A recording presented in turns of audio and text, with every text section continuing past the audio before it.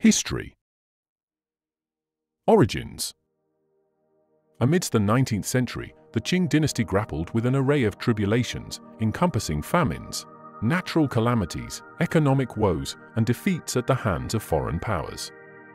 Peasants bore the brunt of burdensome levies, surging rents, and a mass exodus from their homesteads. The Qing military encountered a formidable setback in the First Opium War, and the Chinese economy suffered the repercussions of the clandestine influx of opium, engendering a trade disequilibrium. This epoch witnessed the ascent of brigandage, clandestine fraternities, and self-defense militias, ushering in an escalation of skirmishes on a smaller scale. Concurrently, China's populace burgeoned, almost doubling between 1766 and 1833, while arable land stagnated. The governance, primarily steered by ethnic Manchus, veered into escalating corruption, notably in the southern regions where local clans held sway. The Hakka community, a subgroup of the Han Chinese, harbored particularly pronounced anti-Manchu sentiments. Missionaries of the Christian faith also wielded influence during this era. In 1837, Hong Huaxiao, a Hakka hailing from a destitute village in Guangdong, grappled with a nervous collapse after failing the imperial examination for the third instance. In the course of convalescence, he dreamt of venturing into the celestial realm, encountering a divine family distinct from his terrestrial kin. By 1843, following his fourth and conclusive examination failure, propelled by a visit from his cousin, Hong meticulously scrutinized Christian pamphlets procured from a Protestant missionary years prior. Convinced that these writings held the cipher to deciphering his visions, Hong embraced the conviction that his ethereal progenitor was none other than God the Father, his elder sibling embodied Jesus Christ, and his mandate was to purge the world of malevolent entities, encompassing the corrupt Qing administration and Confucian doctrines. In 1847, Hong delved into Bible study in Guangzhou under the tutelage of Issachar J. Cox Roberts, an American Baptist missionary who demurred from baptizing him, citing Hong's adherents' amalgamation of religious pretenses with political aspirations. Subsequently, Hong commenced preaching in Guangxi in 1844, culminating in the establishment of the God-worshipping society by his disciple Feng Yunshan. This movement, amalgamating Christianity, Taoism, Confucianism, and autochthonous millenarianism, aspired to reinstate the ancient Chinese reverence for Shangdi. The Taiping faith, colloquially known as Taiping Christianity, materialized as a vibrant novel Chinese religion. Initially directed at quelling marauders and seafaring marauders, the movement metamorphosed into guerrilla warfare and eventually burgeoned into a pervasive civil conflict, as Qing authorities endeavored to suppress it. Two additional figures within the God-worshipping society asserted the capacity to speak as constituents of the celestial family, Yang Xiuqing as the Father and Xiao Chaogui as Jesus Christ. Early years. The genesis of the Taiping Rebellion unfolded in the southern enclave of Guangxi, catalyzed by local authorities instigating a religious persecution crusade against the God-worshipping society. In the initial throes of January 1851, subsequent to a minor skirmish in late December 1850, a rebellious contingent numbering 10,000, under the command of Feng Yunshan and Wei Changhui, vanquished Qing forces stationed in Jinqian, modern-day Guiping, Guangxi. The Taiping forces adept repelled an ensuing imperial counteroffensive by the Green Standard Army, retaliating to the Jinqian insurrection. On the 11th of January 1851, Hong proclaimed himself the Heavenly King of the Heavenly Kingdom of Peace, or Taiping Heavenly Kingdom, bestowing the nomenclature Taipings, now ubiquitously employed in English scholarly discourse. In September 1851, the Taipings traversed northwards to elude encroaching Qing forces. Tracing the course of the Song River, the Taiping military progressed into Hune, besieging Changsha, seizing Yuzhou, and annexing Huachang in December 1852 upon reaching the Yangtze River. At this critical juncture, the Taiping leadership opted for an eastward trajectory along the Yangtze River, capturing Anqing in February 1853. There are intimations that Taiping leaders may have sought alliances with triad organizations, entrenched in South China and among government militias. The nomenclature employed by the Taipings mirrored triad terminology, whether consciously or inadvertently, rendering the movement more enticing for triads to align themselves with. In 1852, Qing government forces apprehended Hong de Quan, an insurgent who had assumed the designation Qian de Wang, King of Heavenly Virtue. Hong de Quan's admission posited that Hong Xiuquan had designated him co-sovereign of the Heavenly Kingdom, and conferred upon him that appellation. Nevertheless, this narrative likely resonated with an antecedent but unrelated White Lotus rebellion. The seizure of Nanjing in the same annum precipitated a deterioration in relations between the Taiping insurgents and the Triads. Middle years. On the 19th of March, 1853, the Taipings laid claim to Nanjing, with Hong designating it as the celestial capital of his realm. Branding the Manchus as malevolent entities, the Taipings executed all Manchu men, expelled Manchu women beyond the city confines, and subjected them to an infernal demise. Subsequent to this gruesome episode, the Taipings instigated northern and western campaigns to alleviate the strain on Nanjing and procure territorial expansions. The northern endeavor met with failure, while the western expedition achieved modest success. In the annal of 1853, Hong Xiuquan receded from hands-on governance, steering the reins through written edicts.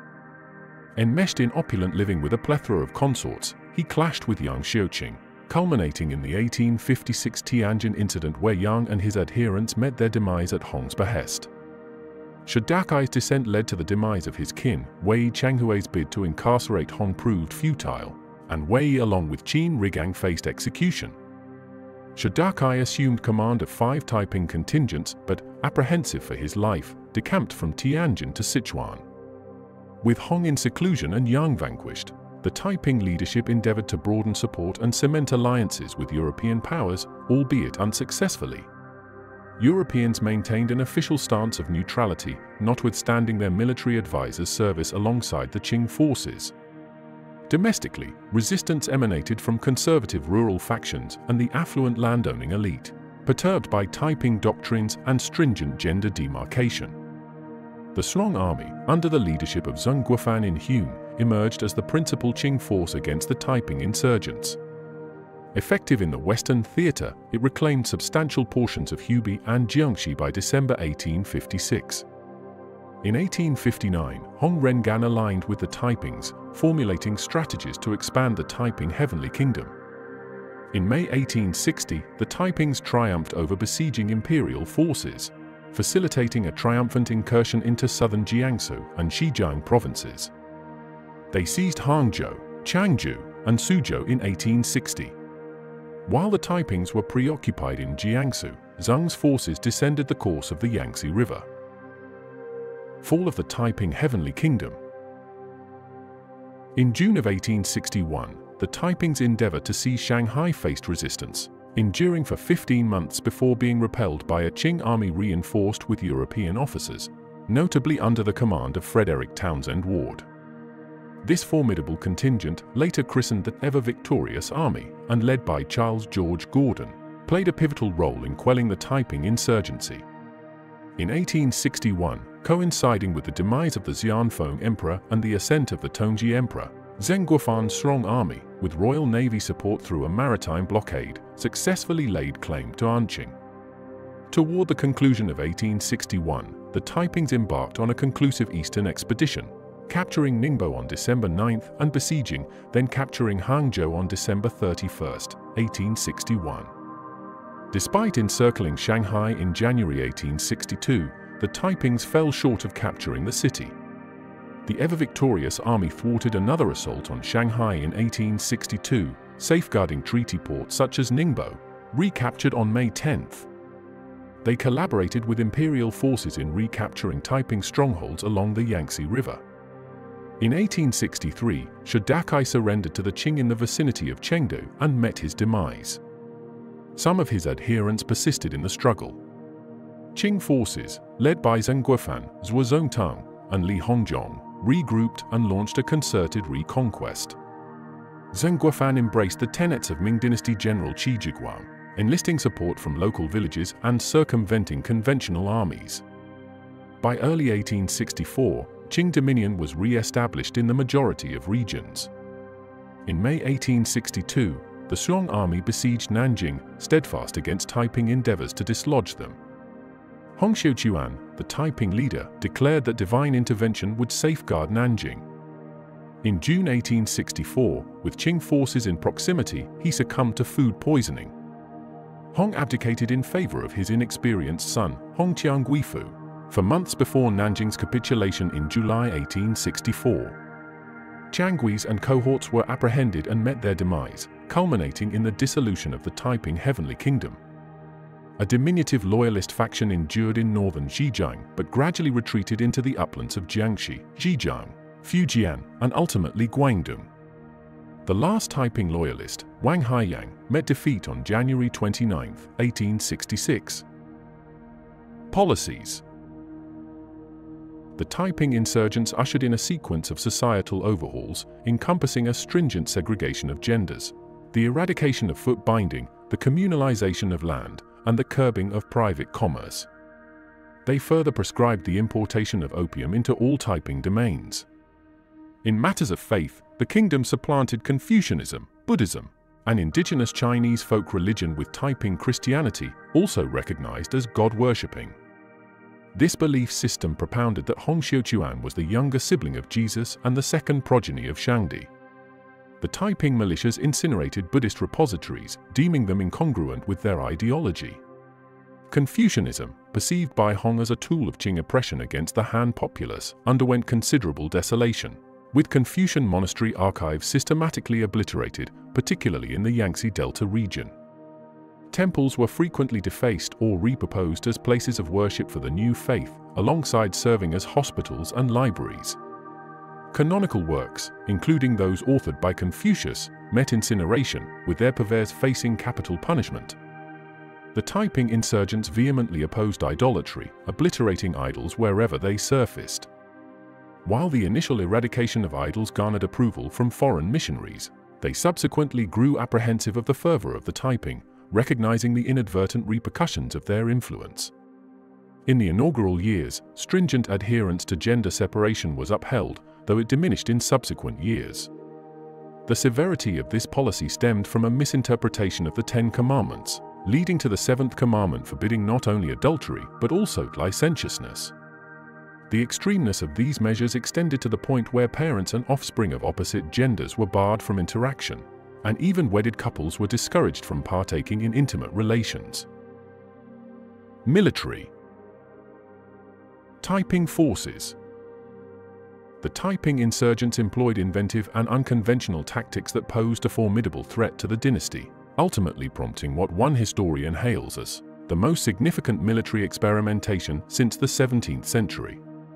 The potency of the Taiping uprising resided in its military, characterized by a heightened level of discipline and zealous fervor.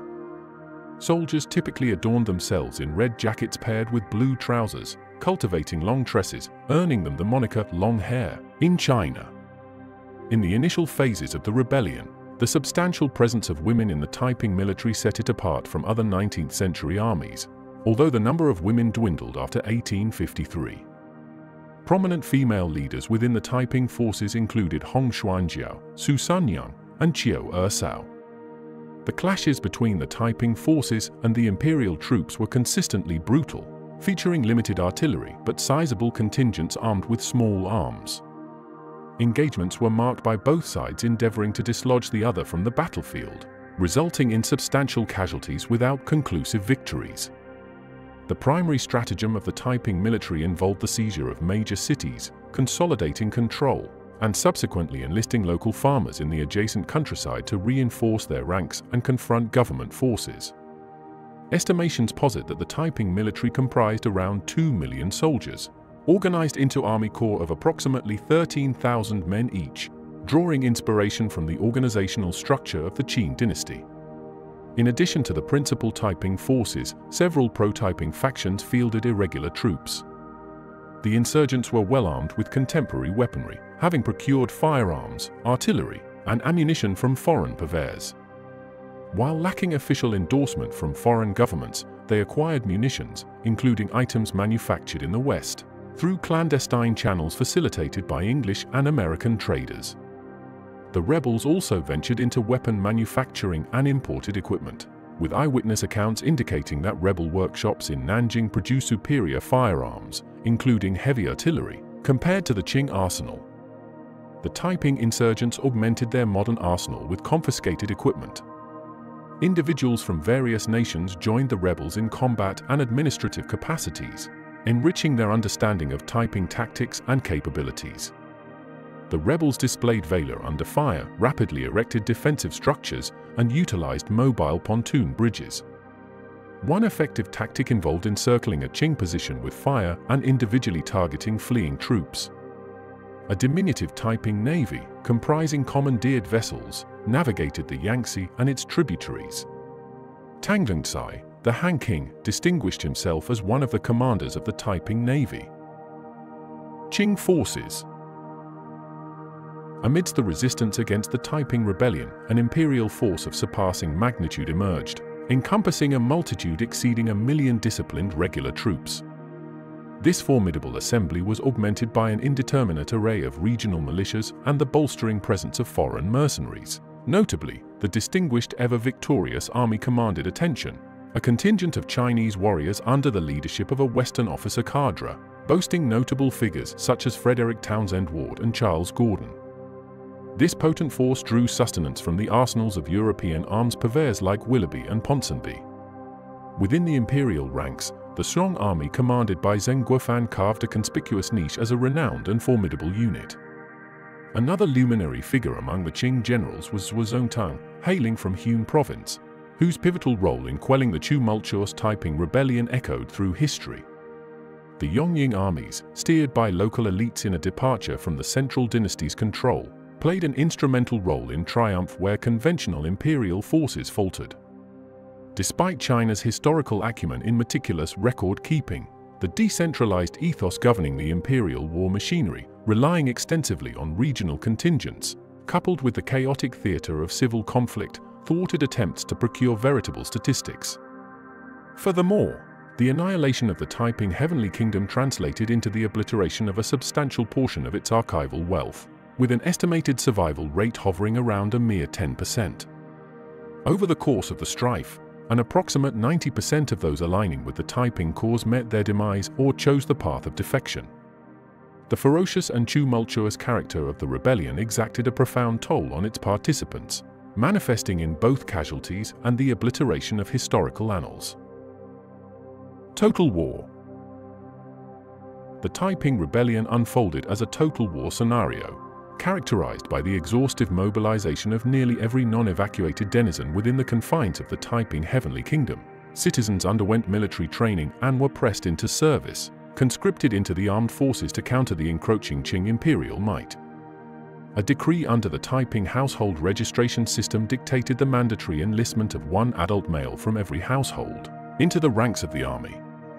In the crucible of this conflict, both factions resorted to strategic measures aimed at depriving the adversary of vital resources crucial for sustaining the protracted war. A grim routine emerged, featuring the deliberate destruction of enemy agricultural zones, the ruthless decimation of urban populations, and the infliction of savage reprisals upon the inhabitants of conquered territories.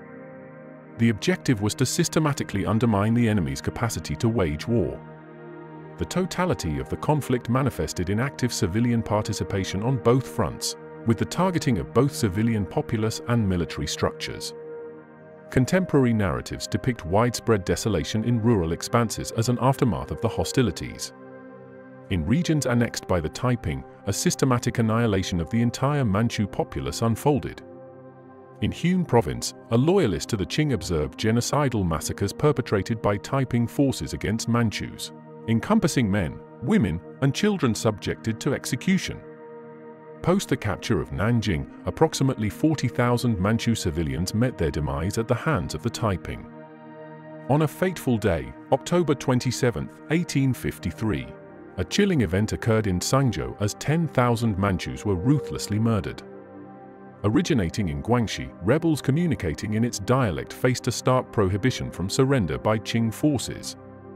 In Guangdong province, a documented historical record reveals the execution of an estimated 1 million individuals in successive waves of massacres, following the collapse of the Taiping Heavenly Kingdom. The onslaught, particularly targeting the hackers, reached a crescendo with a staggering toll of up to 30,000 deaths daily.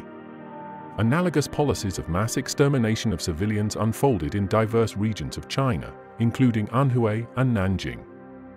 These brutal initiatives resulted in widespread civilian displacement, an astronomical death toll, the obliteration of around 600 towns, and other catastrophic repercussions. Legacy. The cataclysmic upheaval of the Taiping Rebellion left an indelible mark on both the human landscape and the economic fabric, instigating enduring transformations within the late Qing dynasty. A discernible decentralization of power transpired, accompanied by a broader integration of ethnic Han Chinese officials into elevated positions, marking a departure from established norms. The traditional bastion of Manchu banner forces, pivotal to the Qing dynasty's stability, waned, gradually supplanted by locally organized armies orchestrated by the gentry. Scholarly discourse diverges, with some positing that these armies metamorphosed into the regional forces subsequently commandeered by local warlords post the Qing era's demise, while others maintain skepticism, underscoring the distinctive contexts guiding these armies. The revolutionary configuration of the Taiping Rebellion, intertwined with its fusion of Christianity and radical social egalitarianism, cast a long shadow on future revolutionaries, notably influencing figures like Sun Yat-sen. Veterans of the Taiping cause found a new alliance in the revived China society, whose Christian adherents briefly orchestrated the heavenly kingdom of the Great Ming Shun in 1903. While Karl Marx perceived the Taipings predominantly as a tumultuous force lacking a defined social program, Chinese communist historians, in line with Mao Zedong's perspective, characterized the rebellion as a precursor to communist uprisings. Both communist and Chinese nationalist military strategists delved into the organizational and strategic nuances of the Taiping Rebellion during the crucible of the Chinese Civil War. General Joseph Stilwell, overseeing Chinese troops in World War II, lauded Xing Guofan's campaigns for their strategic sagacity. In the aftermath, a pronounced demographic downturn ensued, particularly in the Yangtze Delta region, propelled by famine, diseases, massacres, and societal upheaval. The labor scarcity, a departure from centuries-old norms, accentuated the worth of labor vis-a-vis land. The scorched earth tactics employed by the Shlong army depopulated vast swaths of Anhui, southern Jiangsu, northern Zhejiang, and northern Jiangxi, necessitating repopulation efforts drawing migrants from Henan. The landed gentry in the lower Yangtze region witnessed a reduction in numbers, and the consolidation of land ownership underwent attenuation. The representation of Hunanese in the government witnessed a dramatic surge, following the pivotal role played by Hun military forces in quelling the Taiping Rebellion. By 1865, 5 out of the 8 viceroys hailed from Hun, their experiences in the conflict rendering them more circumspect regarding Western influences compared to their counterparts in other provinces. The prominence of merchants in Shaanxi and the Huizhou region of Anhui dwindled due to the trade disruptions wrought by the rebellion. Nevertheless, coastal trade in Guangzhou and Ningbo experienced comparatively lesser impact, with Shanghai, buoyed by an influx of refugees, emerging as a crucible of economic development. The Qing dynasty's endeavor to rewrite the historical narrative of the conflict precipitated the obliteration of the majority of Taiping published records, leaving only a meager tenth to endure into contemporary times. Thank you for watching, and if you enjoyed this video, please subscribe and share it. Your support is greatly appreciated, and you can find details on how to support my channels through PayPal and Patreon in the description box below.